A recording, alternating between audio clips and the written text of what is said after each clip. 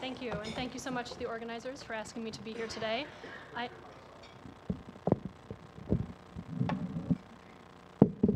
Is this better?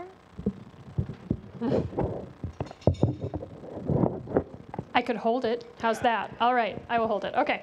Thank you for inviting me to be here today. I am from the Preventive Medicine Department in Northwestern, but here today I'm representing the eMERGE-PGx working group, and I would like to acknowledge that many people in that working group are in this room, and many other people who aren't here have been tremendously helpful.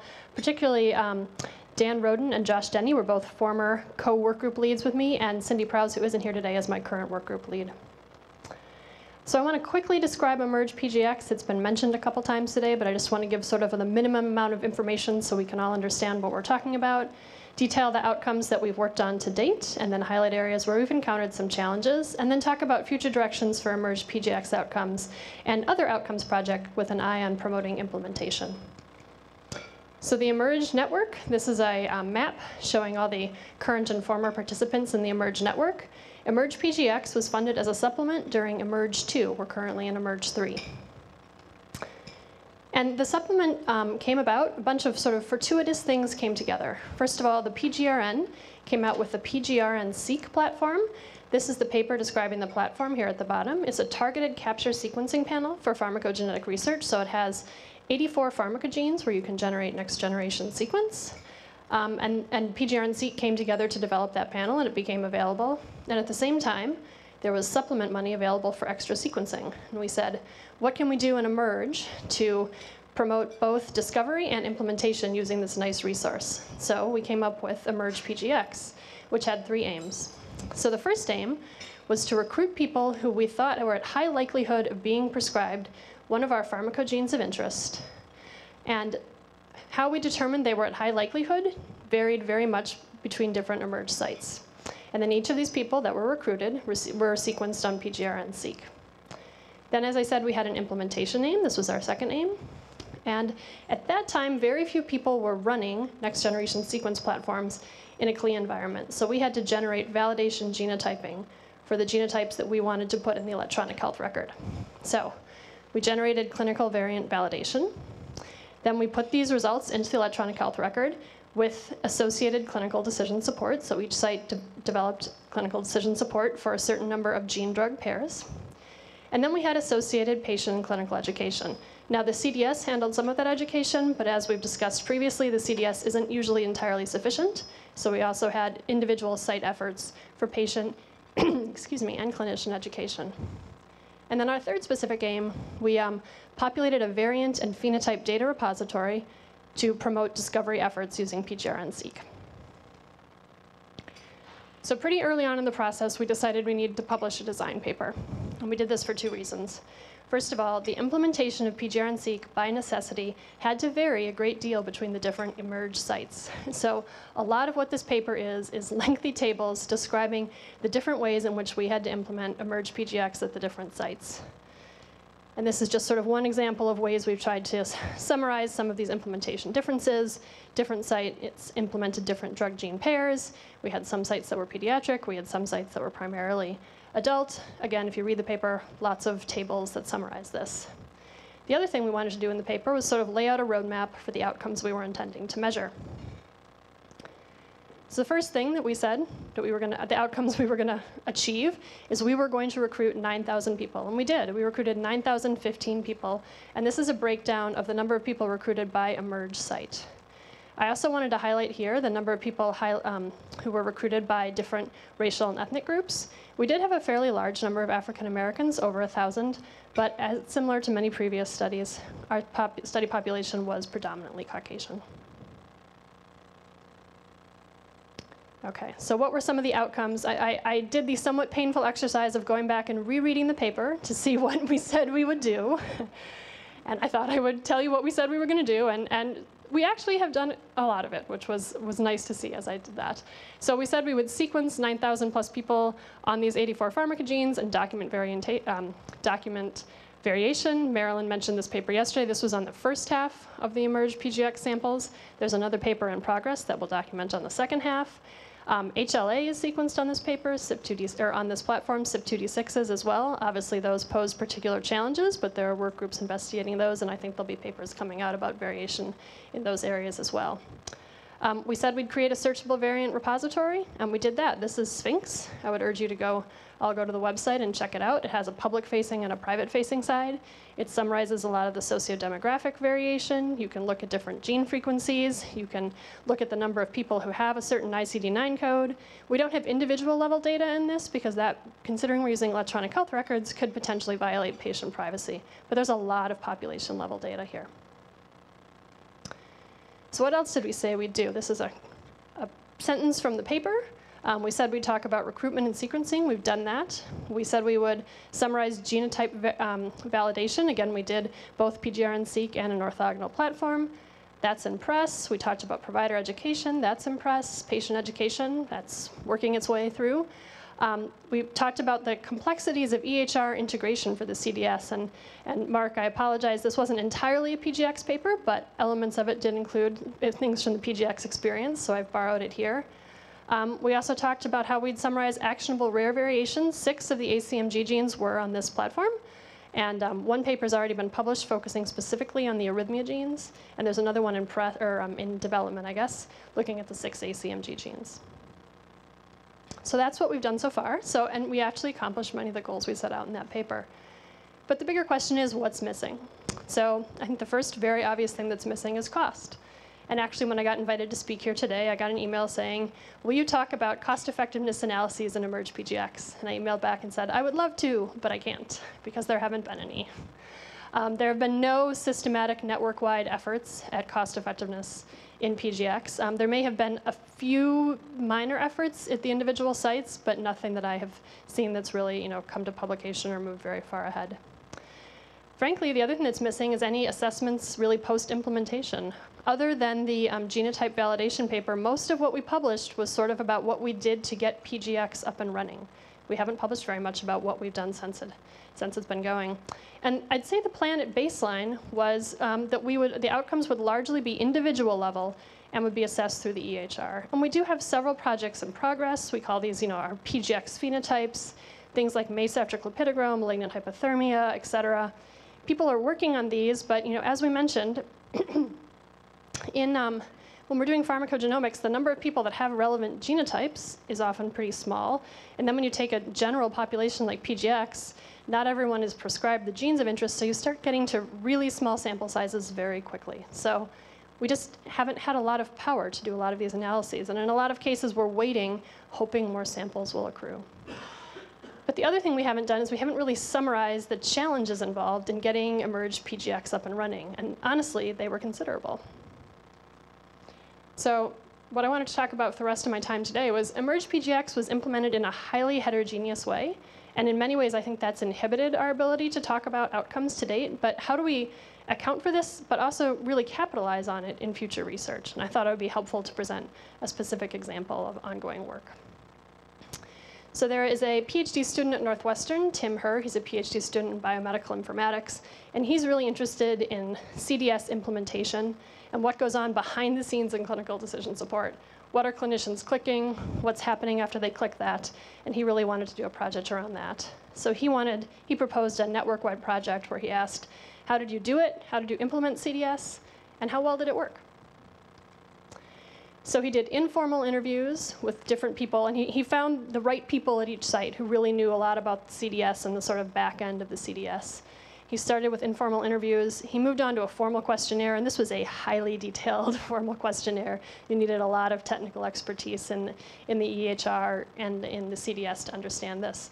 And then he tried to do an analysis where he aggregated and identified trends, and he presented this at AMIA. And I put these numbers up here because Tim did a ton of work, and he generated these numbers. But when he went to present them, he said, it's just really, really hard to come to any conclusions based on these because each of the sites were so different. Some of the sites, what ignore meant at one site might essentially be the same as override at another site. At some sites, the CDS wasn't the first time they were seeing the information, so maybe they'd already received it as a test result. So what does it mean if they ignored it, if they'd already had a conversation with so trying to implement this cross-site was becoming incredibly, incredibly difficult. So Tim, he's rewritten the paper and he's about to circulate it, and I just quoted some things that he said that I think are really true. There's significant variation in how these are designed, so they create a real barrier to trying to analyze aggregate physician response. But instead, on a positive note, what we've done is created a series of natural experiments with a variety of alert design and DGI choices. So, a single site study could compare physician response across different DGIs, and here I'm called drug-gene interactions. I apologize for the acronym. Across similar technical infrastructure. So maybe we can compare how people are responding to simvastatin versus a clopidogrel alert, but in the same EHR system where it was designed essentially the same way. Or maybe multi-site studies could focus on closely targeted analysis of specific DGIs where design choices make meaningful comparisons. So maybe we could look at clopidogrel implemented at one site versus clopidogrel implemented at another. And this is where I started talking about implementation science yesterday. I feel like if I had read a little bit more of the implementation science literature before Tim started working on this project, I could have probably alerted him to a lot of these pitfalls before he did some of this work. So I just wanted to talk briefly about implementation science, and I am in no way an implementation science expert, but I think this slide's been really helpful to me in thinking about it, and a couple things I just wanted to point out. The traditional unit of analysis and randomization in implementation science is not the individual. It's the clinic, the team, the facility, the school. So in eMERGE-PGx, I think the unit of analysis that we should think about for some things probably is the site, not the individual. And again, another thing that I think is helpful is looking at these outcomes. They talk about adoption, adherence, fidelity, level of implementation. These are things we heard coming up over and over again when we were talking about challenges for implementing eMERGE-PGx. And we weren't necessarily capturing them in a consistent and cohesive way. And I think we had a good reason for that. So when I dug a little further, this is a paper from Implementation Science published in 2015, again, listing some of these important implementation science outcomes. But their conclusions were that the instrumentation is underdeveloped. There are many different instruments available, but there's limited, most of them are not validated, and there's very little consistency. Each group is sort of creating their own. And this is a real problem, right? If we want to do this and we want to do it well, we need well-validated instruments to assess these outcomes. Another thing I want to bring up that I've seen come up a lot in the implementation literature is the notion of hybrid designs. So we have effectiveness research, and that's, again, where we're looking much more at the individual level.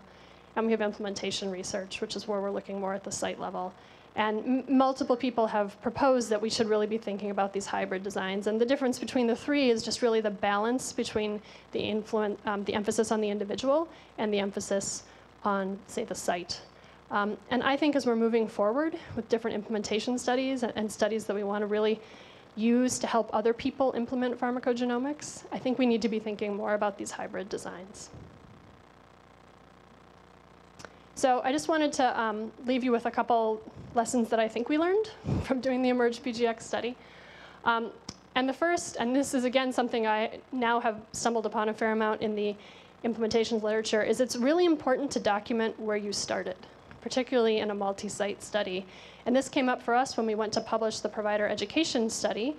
And we were talking about different educational techniques that we used at the different sites to educate providers. And a reviewer very appropriately said, well, where did you start from?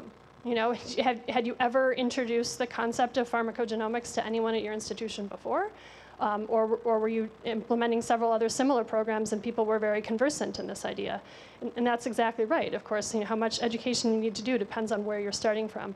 So this is a very small table, and I'm not assuming that you're able to read it, but this is something Cindy Prowse put together in response to that criticism for the provider education table. It went back in as a revision, and it's now accepted. But we, in eMERGE-PGx, we really need to document where we started from. And the reality is, across the eMERGE-PGx sites, we started from really different places. Again, I doubt you can read this, but Cincinnati had, to some extent, an existing PGx program for 8 years. Same with Mayo Clinic, whereas CHOP said that their model really only been implemented for 1 year. And again, some of these sites really had no previous study. So it's, of course, not surprising that they needed to use very different provider education models to get everyone up to speed.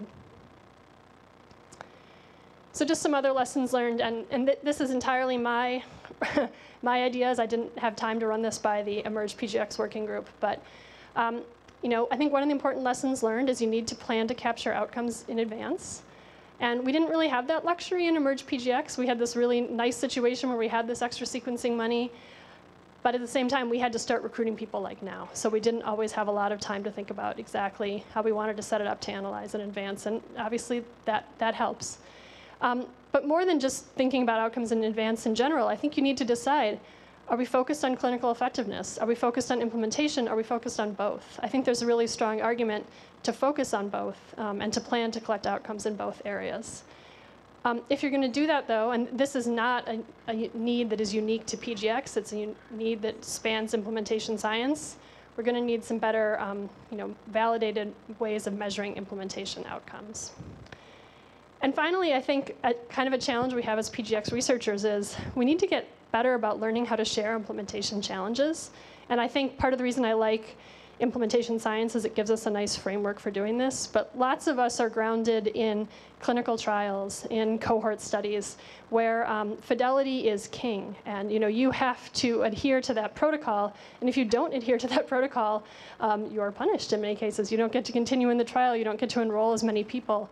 But when you're doing an implementation study, you have to make adaptations to make this work at your local environment. And I think we need to be better about being very open about that and talking about that and using that as a learning experience rather than something you're sort of ashamed about because you couldn't get X, Y, and Z to work at your institution.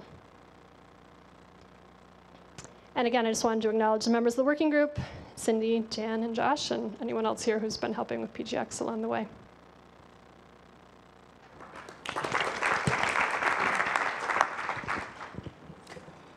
Yes, go ahead. So I can't overstate the importance that this project had for stimulation of a whole series of things at the Mayo Clinic that you haven't captured there and that I think you need to include. Number one, John Black at our place did the sequencing in a CLIA environment in his Department of Laboratory Medicine.